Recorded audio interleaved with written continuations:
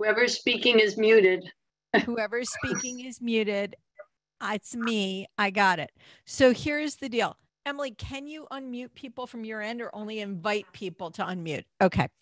So couple of logistical things. First, welcome to Tell Me Another, Live and Learn, an online benefit for Charter Oak State College. Zoom has made things a little more complicated. It used to be the host could unmute people and the host could unmute everyone. The host can no longer unmute everyone. You have to unmute yourselves. You have the ability to unmute yourself at any time. Please don't do that unless it's your turn to tell a story or we're in between stories. When the storyteller ends his or her story, you'll know because he or she will say thank you. And then you can, let me back that up. You'll know when the storyteller is done telling a story because we don't say, I'm not saying he or she so much anymore. They will say thank you. And then you can unmute yourself and clap, and that will be very rewarding, and the storyteller will be very grateful. Please don't unmute yourself other times. That said, here we go. A few thank yous to kick us off tonight. Thanks for Charter Oak State College for inviting me, Terry Wolfish Cole of Tell Me Another, to be here tonight. We'll talk more about Tell Me Another later. But to start with, I want to say thank you to attorney Tony Sheffy, who is helping make this evening possible. The law firm of Sheffy, Mazzacaro, DiPaolo, and Denigaris. Hopefully I did that part right. The Charter Oak State College Foundation is also helping us be here tonight. To you for coming. You could be watching 60 Minutes, although at this particular moment in American history, I don't know why you would do that to yourself, but you could be doing anything. You could be out for ice cream, and here you are. Thank you to our storytellers. Every time I do a show, it's really important to me to say thank you. Your storytellers tonight are going to be sharing of themselves and telling you true things that have happened to them, sometimes at the cost of their own pride. So thank you, storytellers, for being here and doing this with us. So why are we here tonight? We're here on behalf of Charter Oak State College. Here's some notes they gave me, so this part I'm reading. Charter Oak is Connecticut's only public online college offering non-traditional students over 350 online courses that lead to career-enhancing undergraduate and graduate degrees. Tonight, we want to particularly highlight the Charter Oak Women in Transition program. This program has worked to level equity issues through higher education for over 20 years by providing a holistic approach to degree completion for single mothers in low-paying jobs at or below the poverty level. Charter Oak's online format eliminates transportation issues and childcare concerns for mothers who participate in the program and allows mothers the freedom to earn their degree from the convenience and comfort of home. By removing barriers to education, the program not only improves the lives of mothers, but of their children and families as well. If you've never thought about this, I am just going to stand here and tell you, if you can't cover your kids, you can't do anything. So by making it possible for these women to study at home and taking childcare out of the equation, it gives women who are living on the margins an opportunity. You know, everybody talks about people pulling themselves up by their own bootstraps. You can't do that if you can't buy any boots because you can't get a babysitter to go to the store. The women's program is funded by donations and grants to reduce the need for out-of-pocket costs so that mothers can earn their degrees and start their new career without burdensome debt. Please help us tonight. The show is free, but we are asking you to dig deep. Make a donation to this life-changing program. Emily is putting in the chat on the Zoom and in the comments on the live streams a link to find out how you can change a life tonight. Gifts of any size are appreciated. You don't have to make it big. You just got to help. We will also put into the chat and the comments the website for Tell Me Another. By attending tonight's event, you are consenting to receive email from Charter Oak State College and Tell Me Another. You can always opt out, but you have opted in, whether you know it or not. Okay. I asked our friends tonight who are telling us stories a little bit about living and learning. I like to give everyone a chance to tell you a little more about themselves. So the question that I asked our storytellers was, what's something that you kind of do differently than anybody else? And by the time you realized maybe that was a little different, it was kind of too late to change. So our first friend is Barbara Sperber, who says, I had a friend in college who was terrified of driving over long bridges. Singing or screaming loudly would help her. I had no such fear, but I would join her vocally. So now, whenever I drive over long bridges, I still sing loudly. And with that, our first storyteller of the evening, Barbara Sperber. Thank you, Terry. It's 1974, August. I am at the School of Social Work, the administration building, the registrar's office. In my arms is my son, a perfect child. In front of me is a long counter. Behind the counter is a woman who looks so tired, so bored. I'm excited. I tell her I want an application for admissions to the school. She sighs, turns around to get the material. And I say, wait, I'm only interested in the evening program. She turns around and sighs again and says, there is no evening program. In my mind, I scream, what? I hear a giggle. I look up and I see the woman behind the counter. She doesn't look so bored anymore. She doesn't look so tired. She looks alert, maybe even alarmed. I realize probably my dismay was not as silent as I thought. I hear my giggling son and I look down and he is smiling.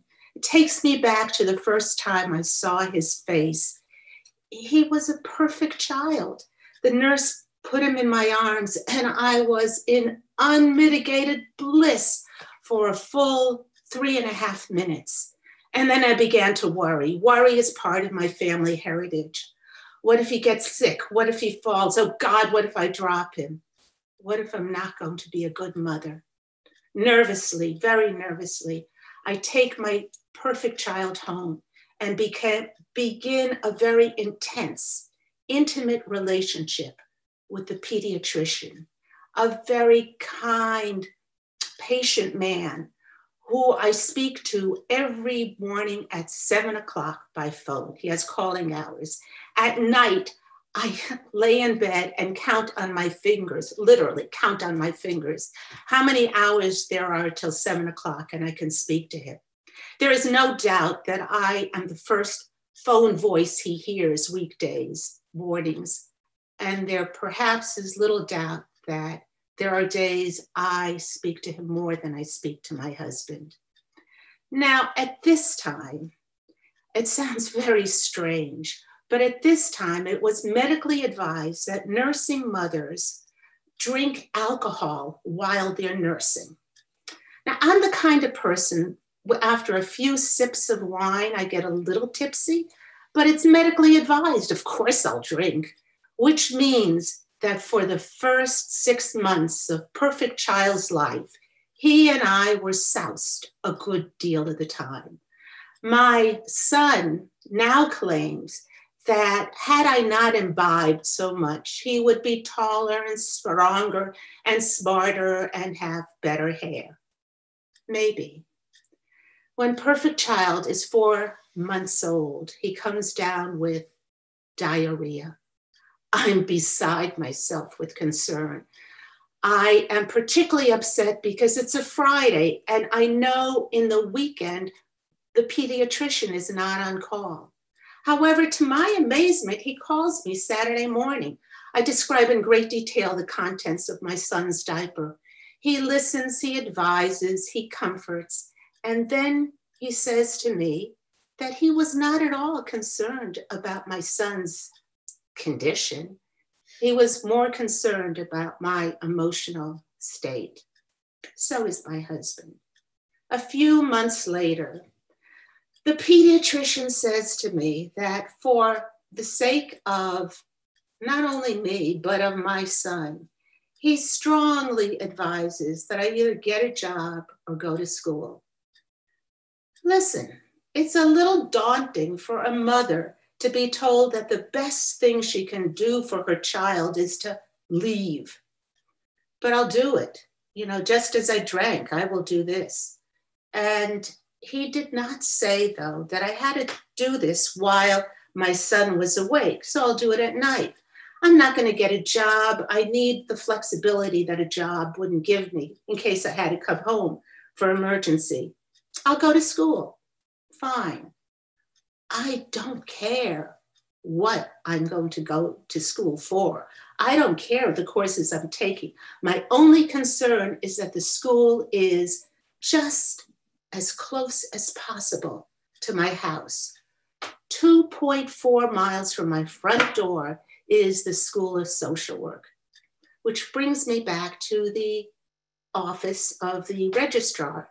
And the lady behind the counter is now very friendly and helpful. And she, after hearing my story, she tells me that up the road a bit is the law school, and I have evening classes.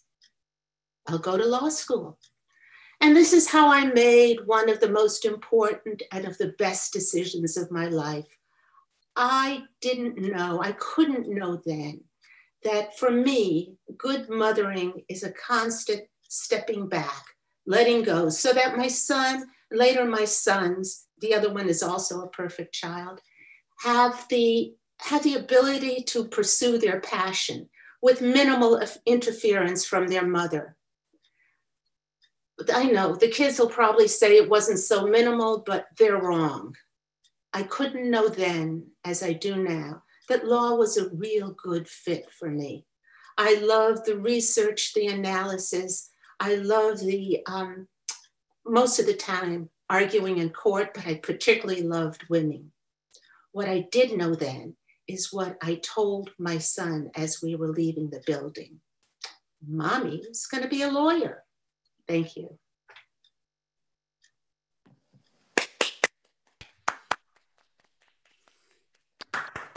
That is so lovely. There's so much about that I really love.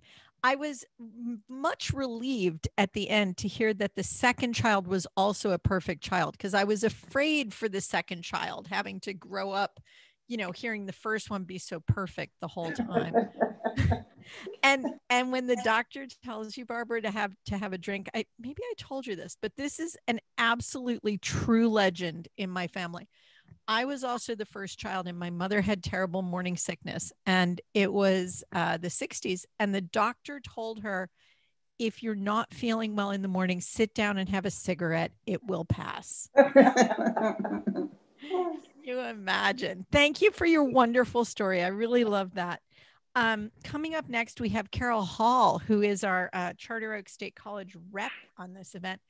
Carol says, when I'm having pasta for dinner, I just say we're having sauce, and people wonder what we're having it on, which I quite like that, Carol, because it reminds me of the people in New Jersey who say they're having gravy, which is so idiosyncratic. And with that, everybody, our friend, Carol Hall.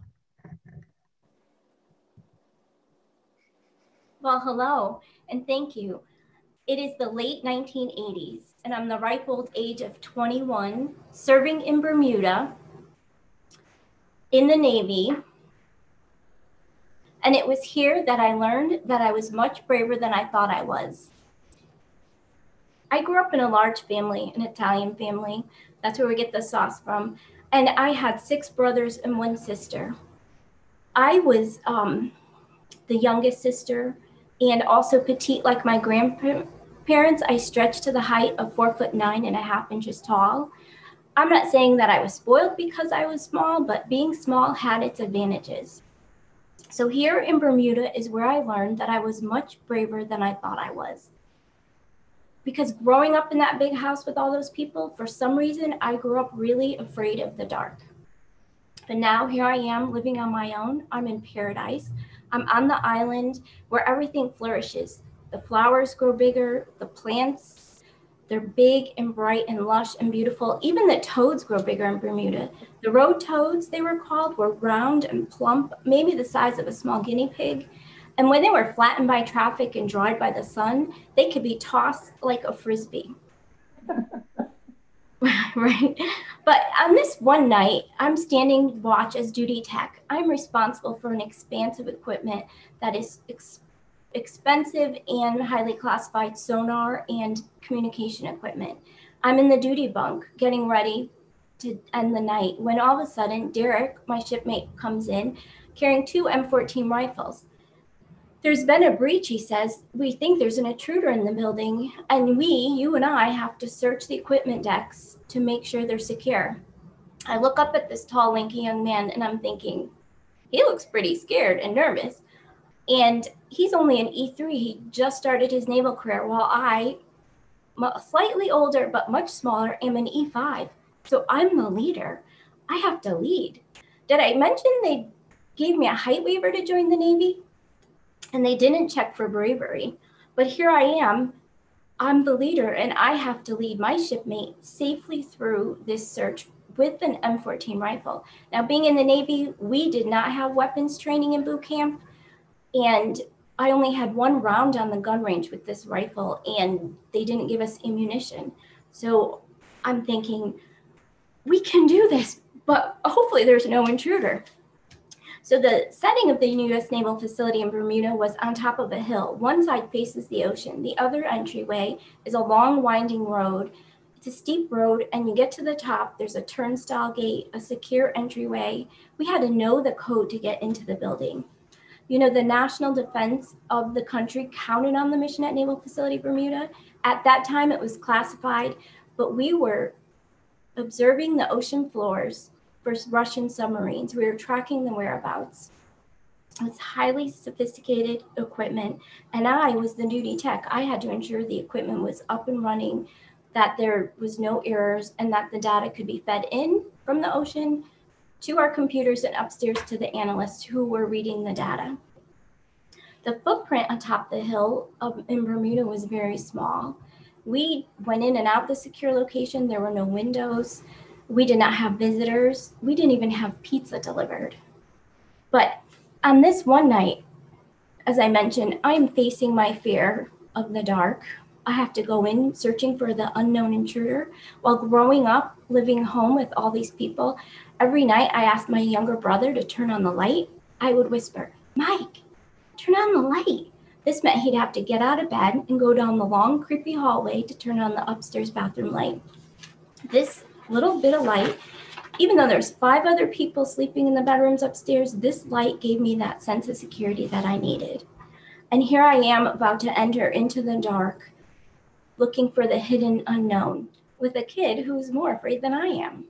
I took the rifle, I strapped it on, barrel pointing forward, arm tucked in, knee slightly bent in case I'm attacked. I said, "Follow me. I'm going to lead the way." So into the equipment deck we go, searching. We're looking down to the left by all the wires. No, 2 large rows of mainframe computers, and all their peripherals are down the center. We look down the right, no intruder. Now we have to walk down the middle. Quietly, we didn't turn on the light, so we didn't alert the intruder.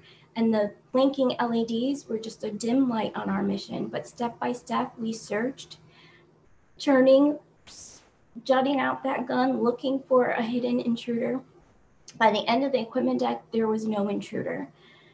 We had secured the equipment deck and made our way up the staircase, the stairwell to the second deck, where the majority of the overnight staff was standing watch.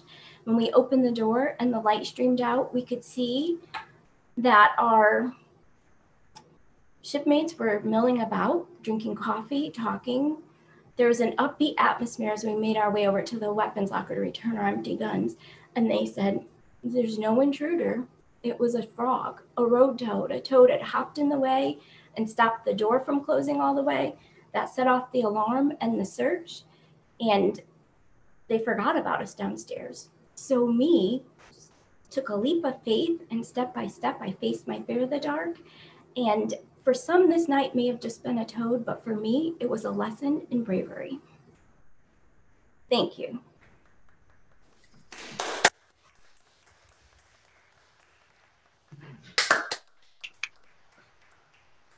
Wonderful. Yay, very brave. Thank you. I love it. And telling a story is brave, and I know that,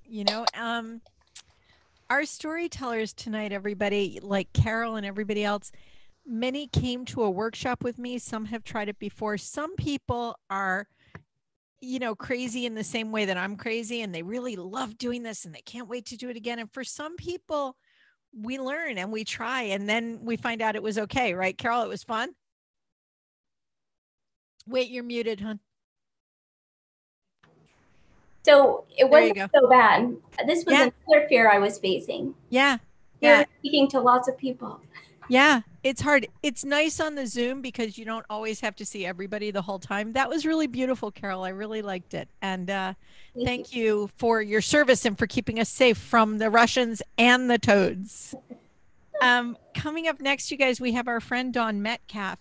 Now, Dawn, I got to ask a question about this thing you do, because it says, I eat M&Ms and Skittles on equal sides of my mouth according to color. I assume that means when you're eating M&Ms or when you're eating Skittles. You're not putting M&Ms and Skittles in your mouth at the same time, are you? No, I have to be careful of my sugar. Yeah, no, but that sounded like I feel like I'm getting all drooly just thinking about M&Ms and Skittles in my mouth at the same time. So I'm relieved to hear this. I'm actually not a Skittles fan, but Dawn eats M&Ms and Skittles on equal sides of her mouth according to color. Right here. And with that, we have our friend Dawn Metcalf sharing a story. Take it away, Dawn. One thing you should know about me, if you ask me how I am, I will tell you. And I know that's not polite here in New England. When somebody asks you, how are you doing? You're supposed to say, I'm fine. But ever since like October 31st, 2000, I don't know. I'm fine. It's our first Halloween in the new house, and I am incredibly excited. I am in costume, Trinity from The Matrix. I've got carved pumpkins on the front door. I've got twinkle lights in the window. We've got Buffy the Vampire Slayer playing on TV, and I have got a giant bowl of the full-sized candy bars because I want to be that house on the block. And I've got dairy-free and nut-free and preservative-free and dye-free options for anybody who's got allergies, because I think everybody should feel safe on trick-or-treating. This is important to me because I grew up in the 80s when we had that razor blade in the apple scare and the cyanide lace pixie sticks rumors. So I remember taking all of our stuff to the hospital to get it x-rayed, and all the homemade goodies disappeared and everything had to be individually wrapped. And then you had to show all your stuff to your parents and then you'd lose half your stash. So it's actually important for me to feel like everybody should feel safe on Halloween. And every time that the doorbell rings, I am right there with my giant bag of goodies. And the kids are sticky and sniffly, and it's a little colder than I like, but every time they say trick or treat or thank you, they are adorable, and I feel like such a grown-up. So when I start feeling a little nauseous, I don't think too much about it because I've been snacking on like those bite-sized Almond Joys that nobody eats, and I've lost track of how many I've had. But I start to feel kind of shivery, and I'm putting on extra layers. And when I curl up on the couch, I'm cramping and feeling really bad. So I asked Jonathan to take over door duty and lock myself in the bathroom, where I can't decide whether I'm going to sit or kneel for the next 20 minutes. So I try and do both. And John will come over and he'll knock on the door and say, how are you doing? And I'm saying, I'm fine. I'm fine. But the truth is, I can't even sit up anymore. So I peel off my costume and I get into the shower, cursing those little gremlins who have somehow given me the flu, which is a seriously poor trade-off for giant-sized Hershey bars. And the water is pouring on me, and I'm slowly disintegrating, going from standing to kneeling to crouching to sitting to lying down on the tile floor. And I can't curl up any tighter. And all my insides are already out, and I don't even know what to do, and I'm not making sense anymore. And the knock comes across, how are you doing? And I say, I'm fine. And it occurs to me that this probably isn't the flu. And I worry that maybe it's the candy and that someone's tampered with the candy And oh my God, I just poisoned all the neighbor children. And I don't know their names, and I don't know their parents' numbers, and they could be at home throwing up, and I have ruined Halloween, and it is entirely my fault. And so I have to get out, and I crawl literally out of the shower on my hands and knees, but I can't make it to the door, and I fall onto the bath mat. And I can't even move, and I'm just shivering, miserable. And there's the knock at the door. Everything okay in there? And I say, I'm fine. And that is when I have the moment of clarity, an almost out-of-body experience, looking at myself, shivering, in a fetal position, in a puddle on the floor. And I think, this is not fine. And so I say, I think I need to go to the hospital. And that's good, because Jonathan says, great, I've already called the ambulance. I say, okay, fine. Get me my clothes. Now, I am not specific when I say get me my clothes. And so I end up in a big sweatshirt and loose pajama pants and no underwear. So when the EMTs show up, I am totally commando. And it doesn't even matter because I'm fine. I am so fine, I walk myself down the stairs instead of getting strapped to the gurney like a normal person being loaded into an ambulance. But I do manage to say, what about the children? And an EMT turns to Jonathan and says, sir, is there anyone there to stay with your children? He says, we don't have children. She's delusional. Don't ignore her. Let's go. So after 6 unamusing hours, 3 rounds of lost paperwork, twice throwing up all the contrast dye I can drink, and a full day later, I'm finally home after my emergency appendectomy, curled up on the couch, healing. Grateful for my husband and the fact that I did not, in fact, poison an entire Costco bag full of neighbor children. So nowadays, I am more careful with my sugar and my words. So if you ask me how I'm doing, be warned, I will tell you. Because while I'll say that maybe I'm doing good, I will not say I'm fine. Thank you.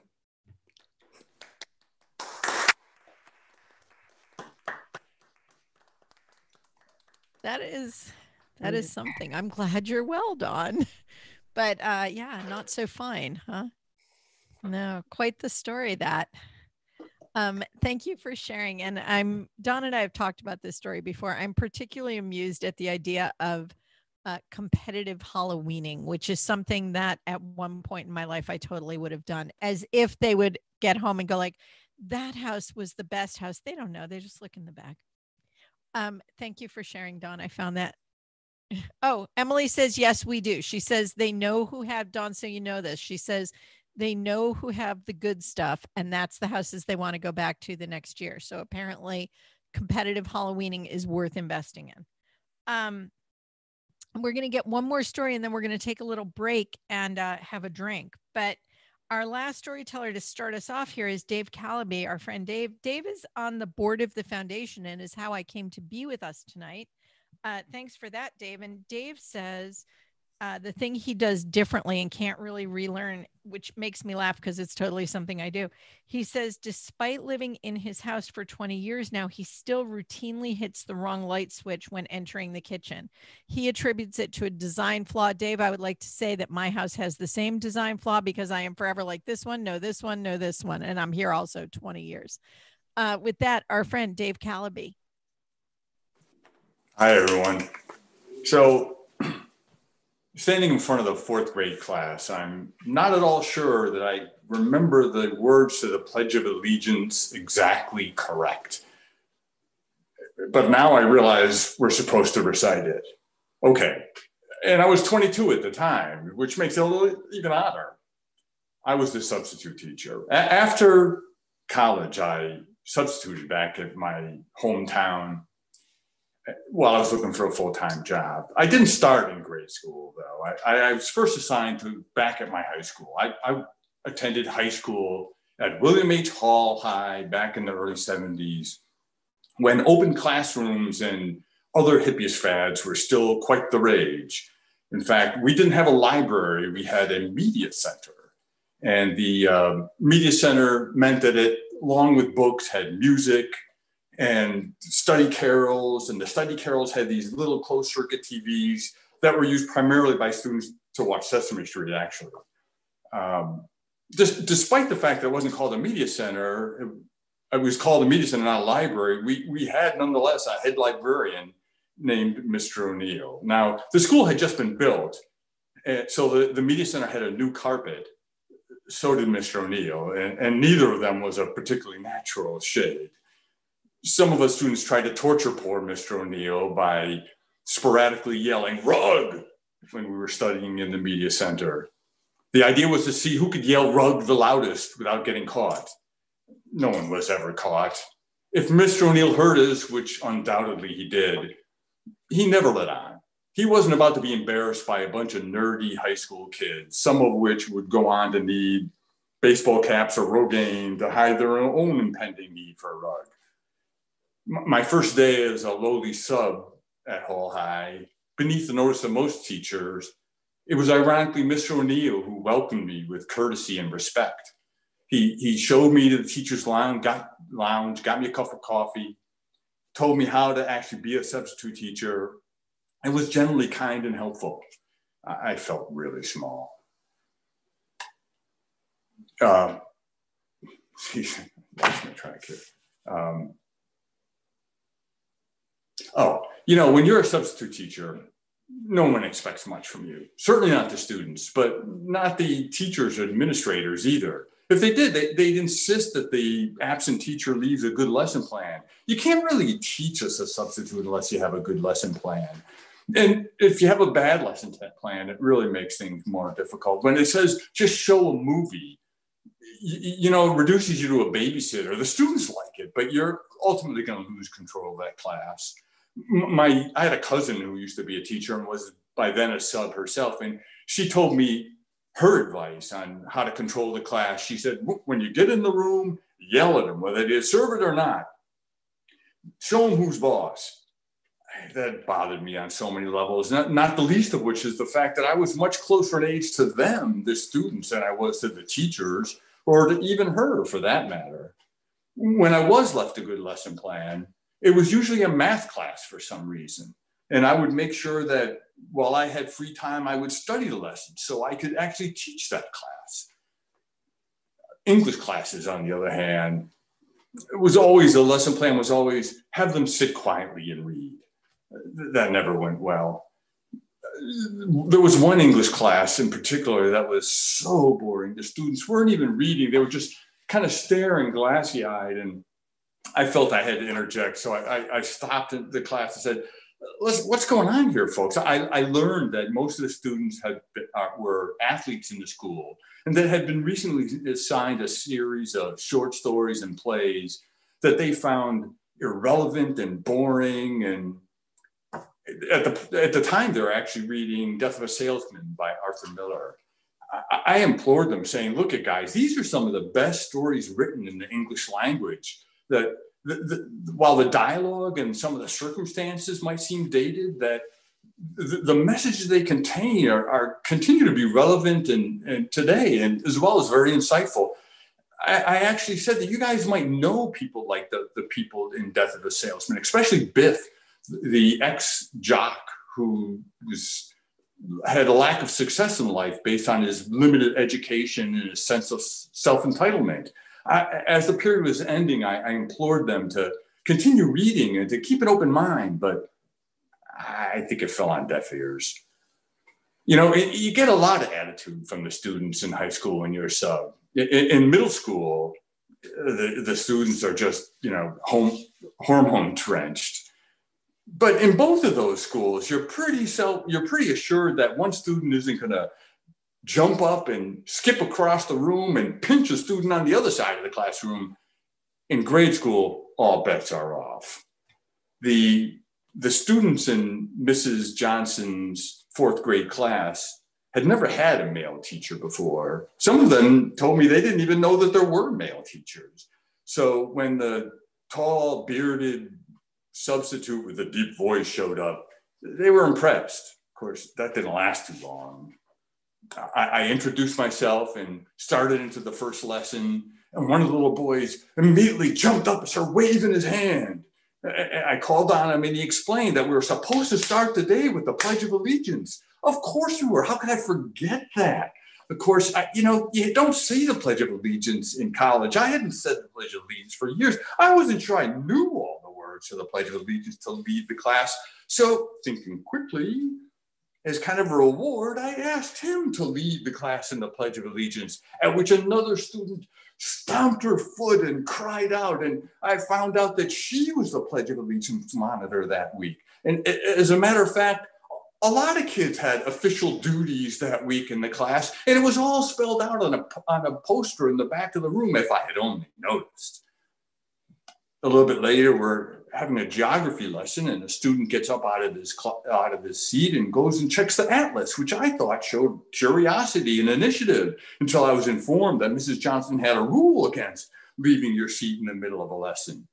Turned out that Mrs. Johnson had a lot of rules of which I was totally unaware until I was fully informed that I had allowed them to be broken.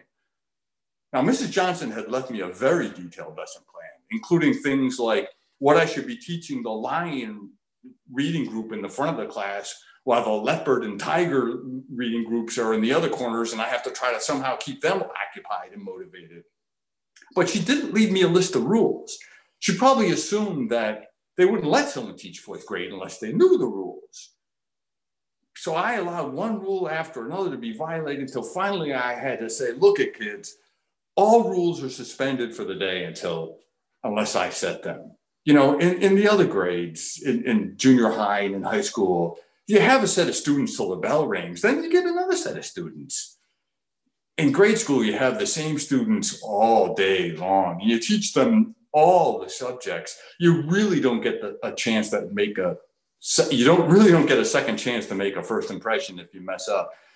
And it ended up being a pretty long day. I felt that I had done poorly until when clearing my desk, getting ready to go home, I found a note that was written by some of the students that said, Mr. Calaby, we really enjoyed the day. We think we learned a lot. We hope you could be our teacher again sometime. Yeah. And then a couple days later, I was back at Hall, walking in the hallway, and a student chased me down and said, Mr. Calaby, I was in your class when we talked about Death of a Salesman. I want you to know I've read it. I thought it was really good. Thanks. So what did I learn by being a substitute? Well, I learned that it can be fulfilling being a teacher, but you got to work for it. I learned that grade school teachers got to work the hardest, be the most resourceful, be the most creative. And I learned that sometimes grace and goodness is hidden under a rug. Thank you. Oh, and by the way, there's Mr. O'Neill.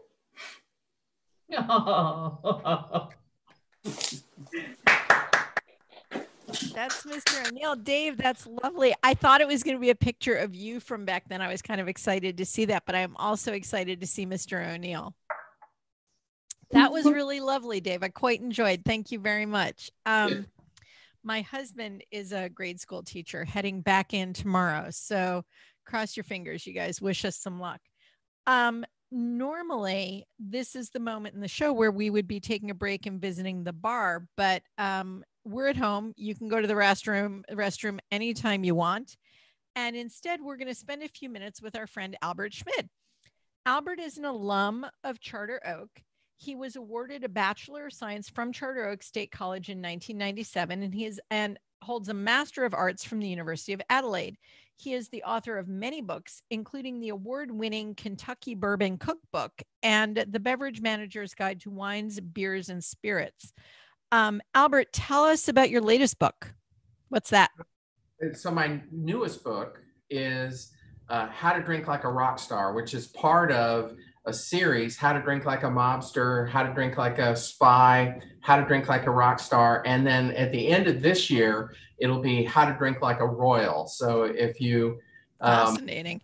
How do royals drink, Albert, except with their pinkies in the air? With their pinkies in the air, right. So a lot of gin and a lot of vermouth and a couple of other spirits. So, but a lot of them. Albert, is How to Drink Like a Rock Star currently out? We're looking for an Amazon link to put in the comments and the chat for you. Okay. Is it there on Amazon? It is on Amazon, and it was actually released the same day that we were originally going to do this. So I think it was August 4th. Yes, this show, the first time, in case anybody wonders, the first date that we were going to have the show, I had to go to Florida and sadly say goodbye to my grandmother, 105 years she had on the earth. So that was okay. Then we rescheduled and there was a rainstorm and I was like, it's no big deal. My power's on, but I can't reach Carol. And Dave's like, you can't reach Carol because 3/4 of the state is without power. We are rescheduling. So here we are, August 4th. And Albert, what are we going to drink tonight? So tonight we're going to make an old fashioned. And I theorize in my book, The Old Fashioned, that this is the original cocktail. And so the original cocktail probably came into existence in Elmsford, New York, at a tavern owned by Betsy Flanagan. And she would steal roosters, pluck the feathers, and then use those as cocktail stirrers. Thus, the cock's tail. So. Brilliant. And also probably very important for everybody to know that there was a definition in 1806 of what a cocktail was, and it was a stimulating spirit, okay, bitters, water, and sugar. And so that's basically what we're going to be doing today. We're also going to add a little bit of ice and perhaps a little bit of fruit, which is optional. Brilliant. Rock on, Albert. Show us. All right. So the first thing I'm going to do is, this is called an old-fashioned glass. So it's nice and squatty. You can have that. I'm going to go ahead and add some sugar, and a teaspoon will do it. You don't need very much. I also have a little bit of water, and so a teaspoon of that. You can sort of mix it around. I've got a squeeze of orange. And if you have a muddler, you can go ahead and muddle it too. Now, the great thing about these, when you do this, you want to make sure that you just muddle the fruit and not the pith. The pith is the white part. It's very bitter. Okay. Once you've done that, you add a little bit of bitters. So I've got 2 different types of bitters. The recipe that we gave you ahead of time had Angostura bitters. I also like Peychaud's bitters. I lived in New Orleans for an extended period of time, and a drink is not a drink without that type of bitters. Albert, what exactly are bitters other than magic that I put in my glass? What is that magic? It's kind of like salt and pepper. Okay. So it's seasoning for drinks, and it's made out of alcohol. It's a very high level of alcohol, but it is extremely bitter. So this would be a non-potable alcohol, so you can't drink it by itself. Can I make my own bitters if I get ambitious? Absolutely, you can. Interesting. I will investigate. So the best thing to do is get some vodka and then add whatever you'd like to the bitters. Orange peel is really good, and the vodka will take on that flavor. Okay. Thank you. So I've added all of that. And so now I've got my bourbon, and I'm going to go ahead and add 2 ounces. Now I'm adding bourbon, but that does not stop you from adding rum or tequila or vodka or gin, if you like it. All can be used for old fashions. So, and then I've got some ice.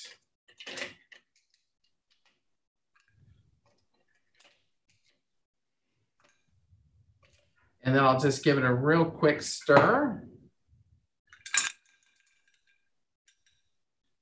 And that's how easy it is to make an old fashioned. Delicious and lovely. Albert, thank you. I myself will be enjoying one after the show. My I'm pleasure. on the clock. But cheers, Albert. Chin chin. Cheers. And Thank all you. that. L'chaim. Thank you. A quick reminder to everybody in the audience, we're here tonight to enjoy stories and to support Charter Oak's Women in Transition program. Want to know more about the great work this project accomplishes? One recent graduate says, the WIT program gave me the resources and encouragement I needed to complete my bachelor's degree. And I've been so fortunate to have built a successful career with the healthcare administration degree I earned. It's been a complete game changer for my family. So please check the links or write a check tonight. Emily, are we also putting the address in the comments? Great. Thank you, everybody.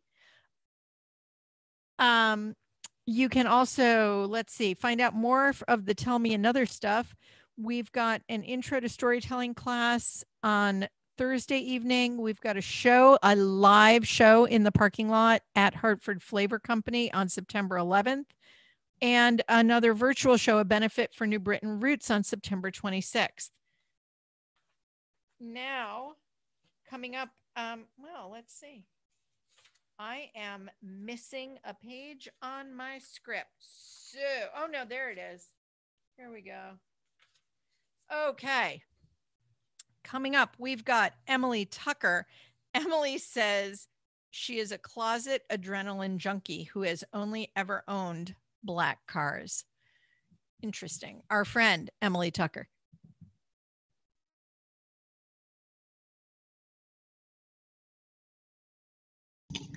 I'm standing back up. So can everyone hear me okay?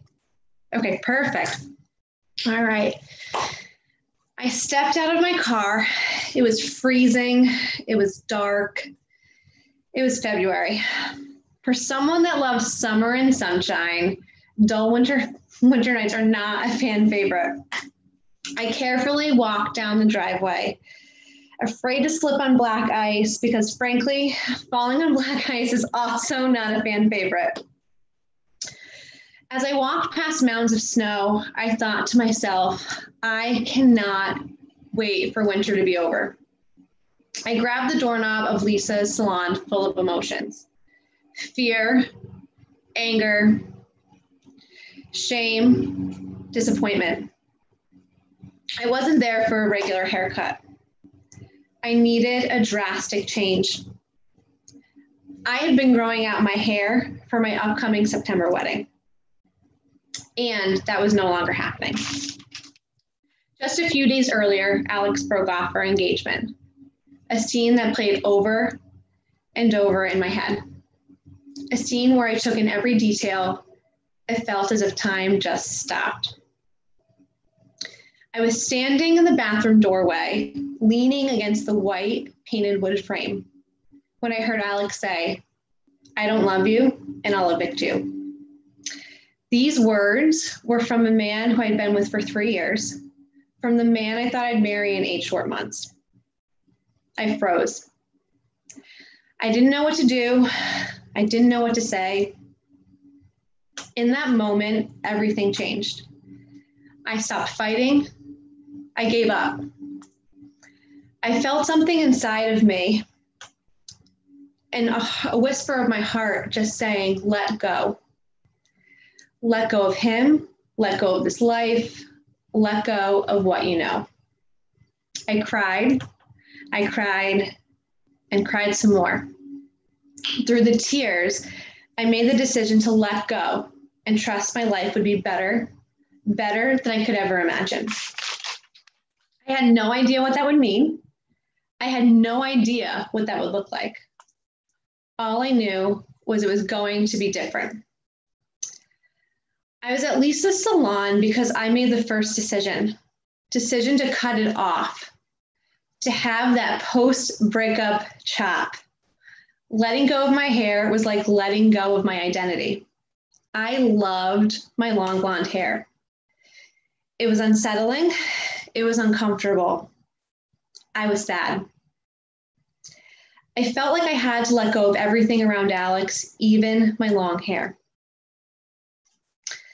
Lisa greeted me with a warm smile. She knew what was going on. She gave me this incredible hug full of love and compassion. It was one of those hugs that says without words, I care and I'm sorry. As she released me from the hug, she looked into my eyes and said, "Are you sure you want to do this?" I said yes in a crackled voice as I took off my coat. I could feel myself become more and more anxious as I walked to her chair. I was ready to do this thing, change my life. Coco Chanel must have had the same feeling when she said, a woman who cuts her hair is about to change her life. I stared at my long blonde hair in Lisa's salon mirror as she picked up the scissors. She asked again, are you ready? I closed my eyes. I took a deep breath.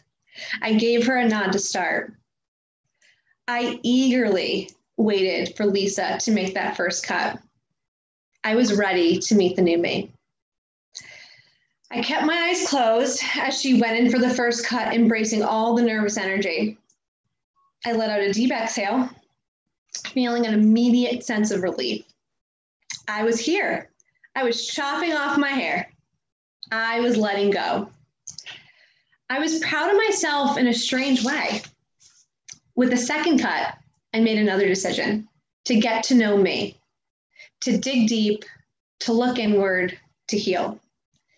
Until this time, I had no idea who I truly was. Each new cut led to another question. What did I like? What did I not like? What brought me joy? It was amazing how much better I felt after just a few cuts. I was letting go so naturally. The next thing I heard was Lisa ask, are you ready to open your eyes? I was ready to see my new hair. A bit reluctant, but I opened my eyes. My long hair was now shoulder length, an adorable inverted bob, a look I hadn't had since 3rd grade. I looked in the mirror. I felt pretty. I felt different. I had taken that first step. I was transforming into the new me.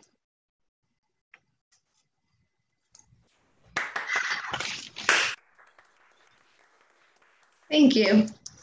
I love that. I love that. It's a hard thing to do, right? To let go of how we look and forget that how we look is not who we are. It's hard. Yeah, really beautiful. Emily, thank you so much for sharing. What a trauma. What a trauma. And you made it through. I made it through. Good for you. Good for you. So it makes us stronger. Really, you know, it's true. What doesn't kill us and all that. And here we have our friend Bobby Clow also. Well, I'm not going to say, but Bobby says her interesting thing is she brushes her teeth after she's dressed, which also I do that, Bobby. And her husband doesn't understand how she doesn't get toothpaste all over herself. Our friend Bobby Clow. Thank you. I have this feeling that we have to go out and buy a muddler. Do you think that we need to do that? Wait, I'm trying to get the gallery view so I can see I him. have, Bobby, not just a muddler. I have that muddler. So if you want, we can talk later and I'll tell you, yeah, I like it. Okay. It's good to see everybody. The stories are wonderful. Thank you all. It is the first night of Passover, 2020. All over the world, Jews ask the same question. Why is this night different from all other nights? Well, on this night in 2020, the answer is that the Jewish people learn how to Zoom. And many of us share the holiday virtually.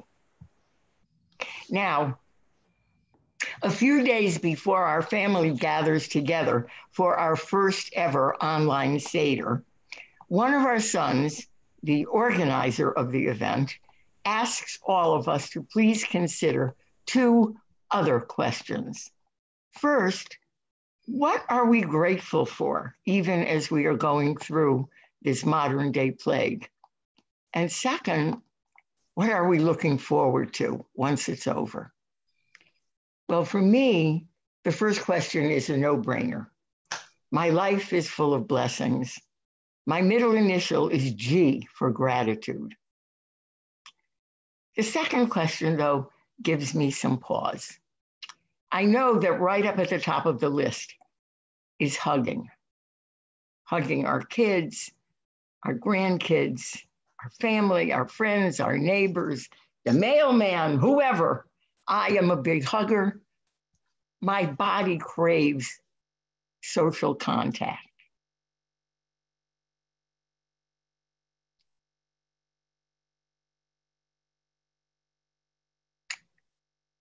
But what after that, I think? I know that I look forward to a world that is healthy and healed. I know that I look forward to a country figuring out how to provide healthcare for everyone. I know that I look forward to a society and schools that are colorblind and that offer even the poorest among us the opportunity to rise from poverty to possibility. I know all of those things.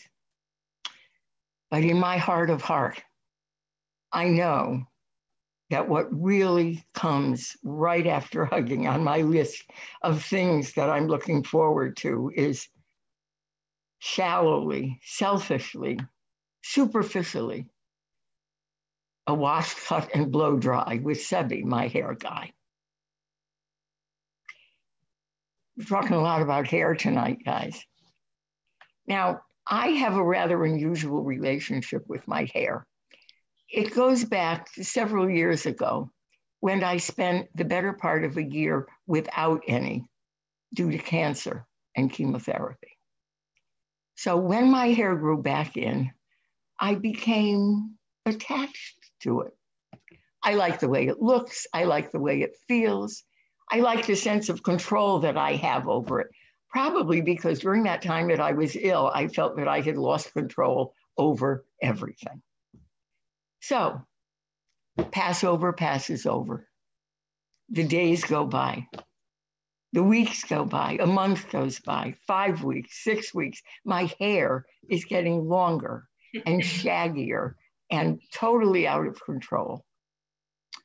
And then out of the blue, one day, my husband David says to me, "Bobby, would you like me to try to cut your hair?" I felt a knot in the pit of my stomach. Was it fear? Was it disbelief?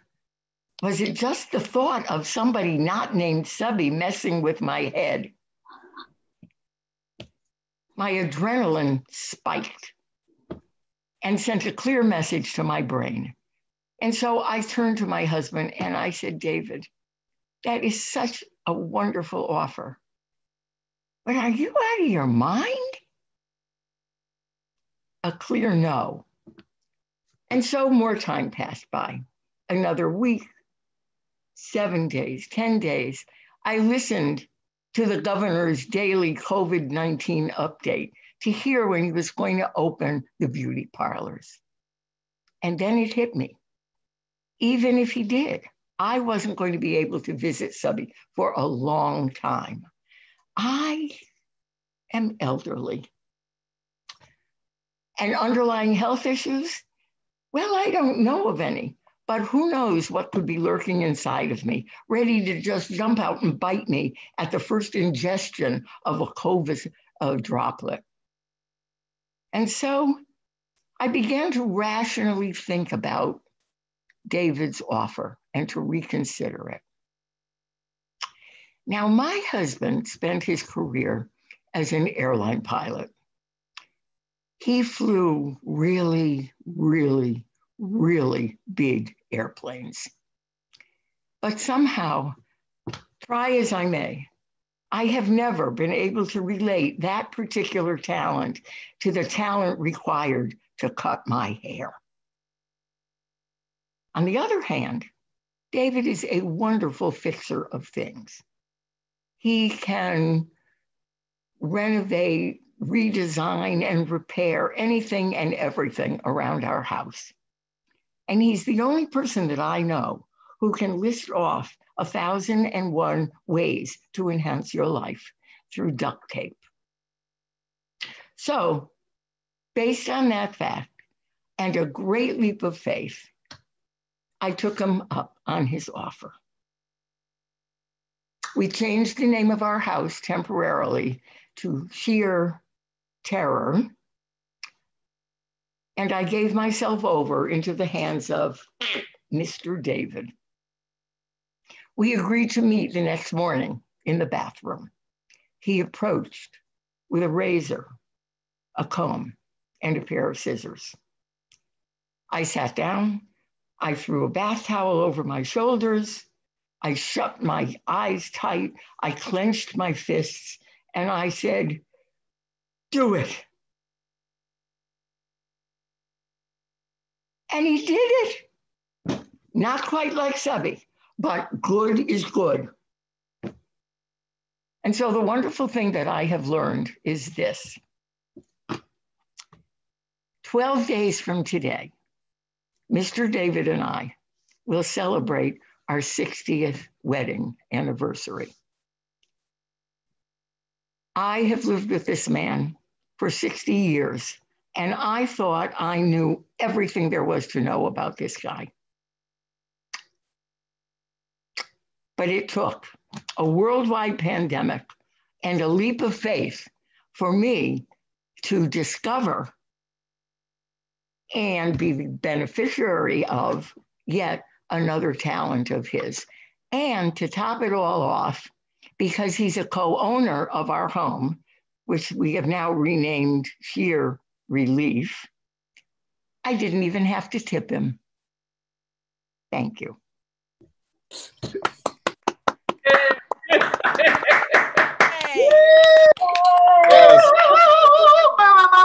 Well done. Well done. Oh my gosh. I liked when we got to Sheer Terror, there was much laughter here at the Cole House. We really enjoyed that. That's a beautiful story, Bobby. I love that story. Thank you. 60 years. Wow. Do you know, like, what is the, if your first anniversary is your paper anniversary and 25 is silver and 50 is gold, what is 60? Do you know? I probably knew at one time, but I'm elderly, so I forgot it. Okay, so I'll just tell you, David, it's diamonds. That. I don't know. I made it up, Bobby. How'd I do? That's good. That's good. Diamonds are good. Oh, my daughter is on the Google and she says, actually, I got it right. It is actually diamonds. Good. So I think you can probably mail order them from Amazon at this point in the pandemic, and they will be here by tomorrow at noon. Thank you for the thought. Thank you for sharing. The links for everything, the donation links, information about Charter Oak State College, my website, www.tellmeanotherstories.com. That is all in the chat for you and in the comments on the live streams.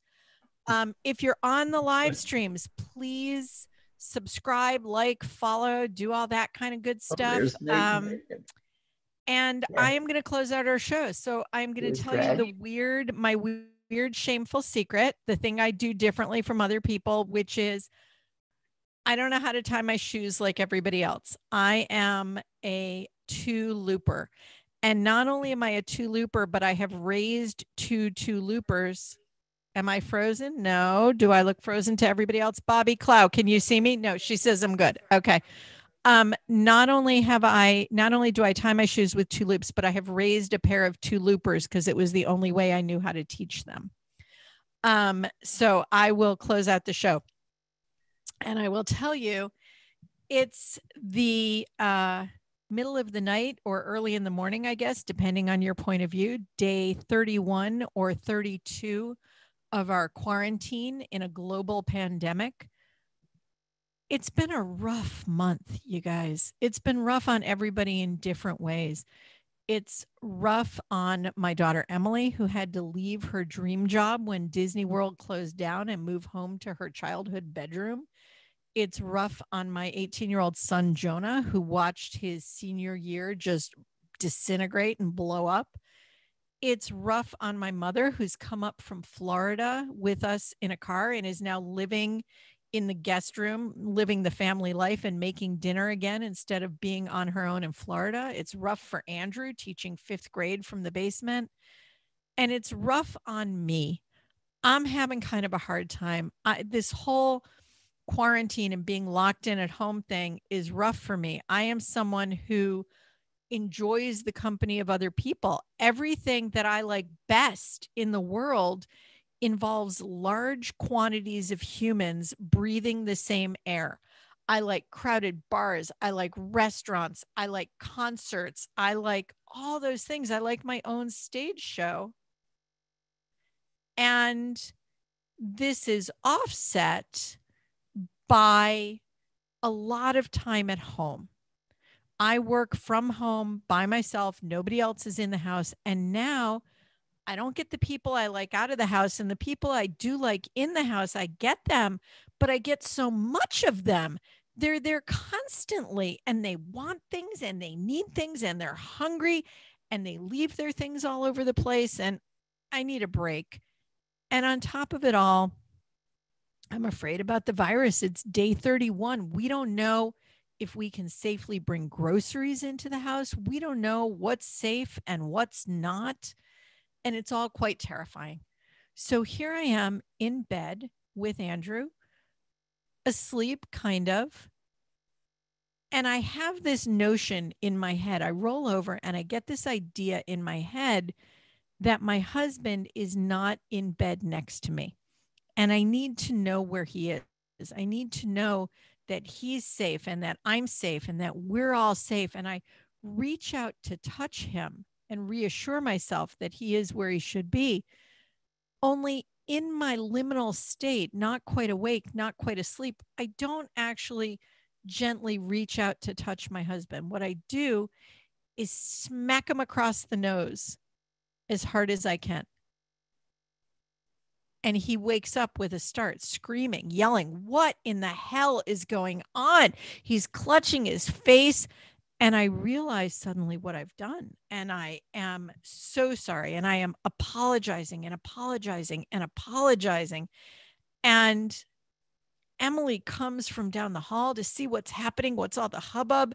And Jonah sleeps through the whole thing. And soon enough, we all settle down and go back to sleep. And I think that's the end of it. The next morning, I wake up before Andrew, as I often do. And I head down to the kitchen. I get my coffee and I'm sitting at my workstation at the dining room table, settling into my day's work. There's a lot going on and I'm kind of plugged in and focused on what's in front of me. And I'm not really paying much attention as he comes down the stairs and stands kind of in my field of vision. But I'm looking at the computer and finally I look up at him and this is when I see it. The bruise is shaped like a butterfly. It covers the entire bridge of his nose and goes under both eyes. And I realize with a start that my husband's got a pair of shiners and I have anxiety punched him into a broken nose. And I am horrified by what I see and what I've done. But there's not really anything to be done about it. I mean, we speak about this briefly and I apologize again over and over, but we're not going to the emergency room over a broken nose in COVID days. I mean, in non-COVID days, there's not much to do about a broken nose except get through it. And COVID time, we are certainly not going to the hospital. There is nothing to do but put an ice pack on it and wait it out. And as we're discussing our plans, that's when it happens. At first, when I realized the absurdity of the situation, a little giggle starts to rise up. And soon enough, it's a titter and a chortle and a guffaw. And all the words you know for laughing are happening live in my dining room as I look at my husband and his broken nose that I have caused with my anxiety about the COVID. And the tears are rolling down my face. And Emily again is awakened by all the racket and she comes down and she looks and she gasps. And then she starts to laugh. And Jonah and my mother, and we're all laughing at my poor husband, this poor son of a bitch and his broken nose. And over the course of the day, as is my habit, I tell kind of everybody I know. Andrew watches over my shoulder as I text my girlfriend Karen across the street and tell her what's happened and add 17 laugh cry emojis to the text. And as I call my sister and can hardly get the words out because I'm laughing so hard about Andrew's broken nose, and I put it up on Facebook and I tell everybody I know, and this goes on all day. Sometime late in the afternoon, I'm still working at the dining room, and Andrew comes in and he says, "Can I talk to you a minute?" I go like, "Yeah, okay, sure. What do you want?" You know, he goes, "No, in the family room. Can I talk to you in the family room?" And I go to the family room where my mom and Emily and Jonah already are. And I realize that I've been summoned to a family meeting. That's not good. And it kind of crosses my mind for the first time all day that maybe Andrew doesn't think this broken nose is quite as funny as I do. And I am fumfering, looking for the words. What am I going to say to get off the hook on this one? Like, I broke his nose and I laughed about it all damn day. How am I going to escape this and get off the hook? And while I'm trying to think about it, Andrew looks at me and goes, "Had a good time today?" I said, "Well, he goes, thought it was funny, huh?" I go, And as I sit there speechless, which doesn't happen too often, my husband walks over to the coffee table where the tissues sit in a fancy box, and he picks one up and carefully wipes the bruise away. And I realized this guy has been playing the long game. He has conned us morning till night in this house, letting us think that I broke his nose, letting us laugh at him about this, letting us laugh at myself about this. And I realized in the same moment, not only was it all a con, but he didn't just play this joke on us, my husband. He played this joke for us. The entire mood in the house has shifted. Some sort of cloud has been lifted up. And for the first time in a month, we've laughed so hard that it hurt. And I am so grateful, as I know in this moment, that quarantine-wise, things could be worse. Thank you. Thanks so much. Let me hear. I'm going to switch this over.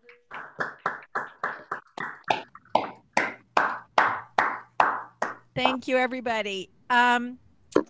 That is the end of our show. Thank you, Albert, for our old-fashioned recipe.